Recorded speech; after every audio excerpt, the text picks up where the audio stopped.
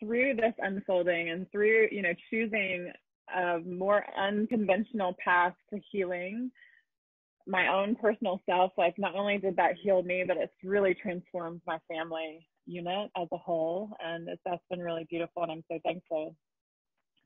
But through those steps, I started to really invest in another, you know, my heart was in this other business, and I was building it and I was growing it. And through that, that's where I met Amoyes and John. That's where I met Ashley.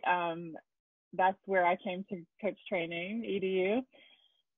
Went through this program because I felt like I needed and wanted some other tools in my, I kept saying tools in my tool belt. That's what I said. But I really believe, like looking back, that, and for sure, like I don't call myself a coach in what I do now, but it's so in everything that I do. It's woven into being a mother. It's woven into being, I mean, every hat that we wear, like that, it just becomes a part of who you are.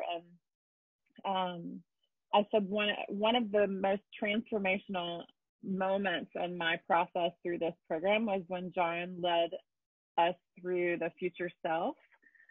I was like, what? I mean, was like blown away. I wish I could just tell you my whole experience, but we don't have time to do that today.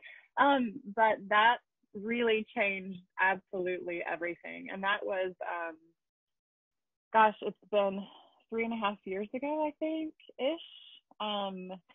And after that was kind of springtime, and in that summer, everything really began to shift for me. I began to wake up and realize, okay, Katie, you can't invest your time and energy in this direction anymore. You have to take this other direction. And although that was scary, as you know what, I said, okay. And I just have kept walking. And when we come to like these crossroads in our lives, we do, I feel it so strongly, especially right now with everything that's unfolding. That's where we are. We're at this place where we get to choose. We get to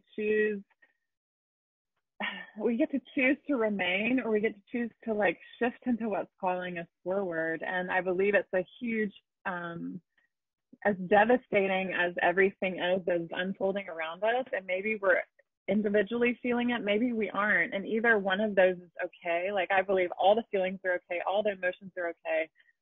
Like what is good and bad anyway, like let's just feel all of it, because that's how we heal. And that's really where, to me, breathwork comes in. But yeah, I feel like right now we're just at this major, as a globe, at this major crossroads, and this can really change what is coming. You know, I feel that so deeply. And yeah, and all of that unfolding, I found breathwork, and I've been sharing breathwork. It's been my practice, personal practice, for about 1.5 years, and I've been sharing it for almost a year at this point. And it's so powerful. I don't even know if I answered the whole question, because I could just keep going, but but that's a little bit about me. But y'all are in for a treat.